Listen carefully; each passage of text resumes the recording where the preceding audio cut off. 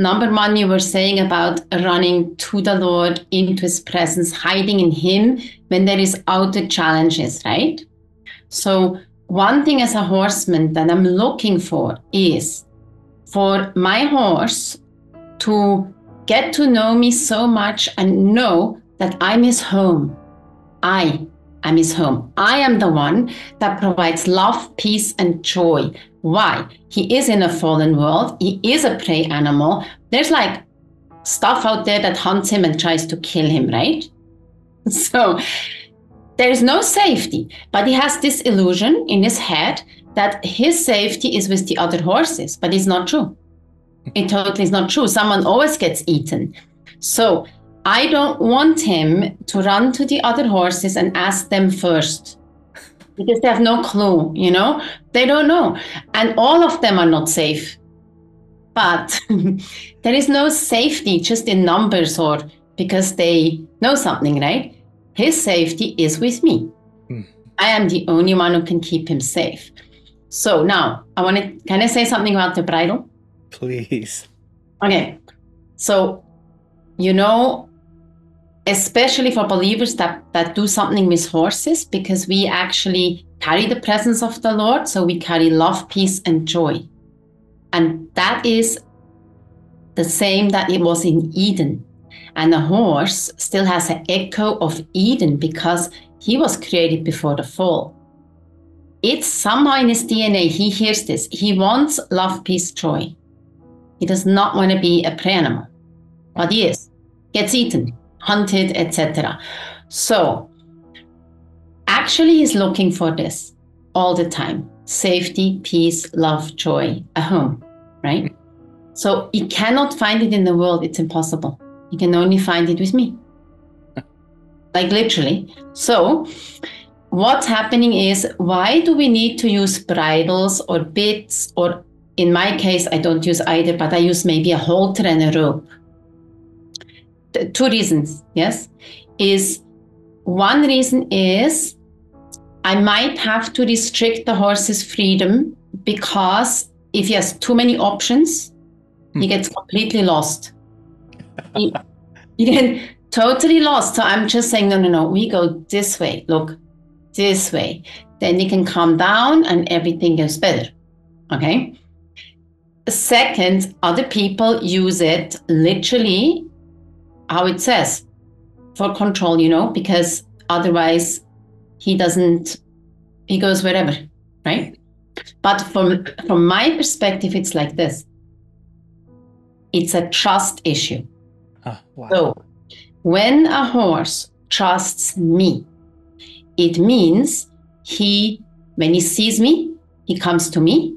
When he doesn't see me, he's waiting for me.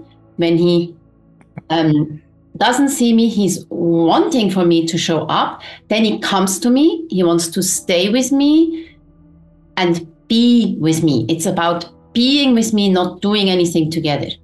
And when he reaches this place, he does not need a bridle, because he literally starts to follow my thought and energy. He goes where my thought and energy goes.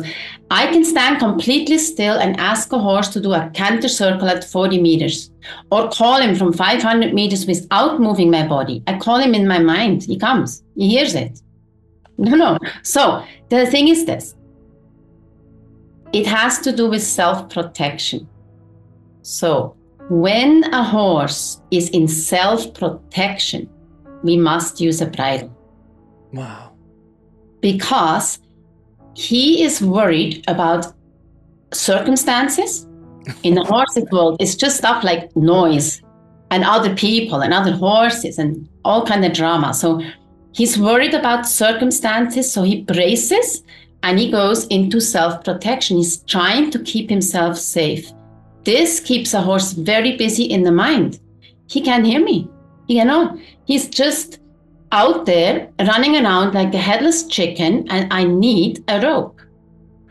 Or I lose him, he ran in a truck and he dies. I have to restrict him or he's going to die. So I have no choice to use a bridle, right? But what I would like him to do is learn to trust me and let me protect him, not operate in self-protection. Wow. And when he comes to this place, the horse lays down is natural self-protection, because naturally they're afraid of circumstances and they're afraid of me, both.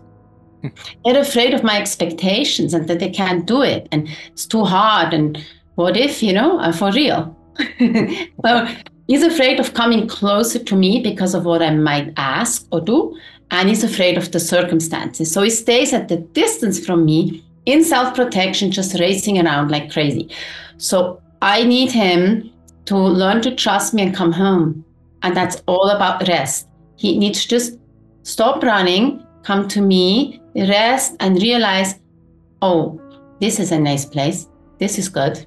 And then in this trusting, when he lays down the self-protection, what happens is it's a mutual trust. I can trust him to take the bridle off. I know the only thing he will do is stick to me, look at me, ears on me, eyes on me. He wants to be with me. I can't get rid of him. I sometimes say, no, please, how can I do anything here when you are like right on top of me? Please give me like 1 meter of distance. I don't have the problem with horses that they run away and I can't keep them here. I have the problem I can't get rid of them. They find that place. So in this is he lays down his self-protection, and only then it's a fully yielded Eric. He chooses to fully yield to me take control. And it's amazing because then he can become his fully yielded. A horse actually becomes its most powerful and its most beautiful. Because a horse is not beautiful with brace, it's ugly, So that's it.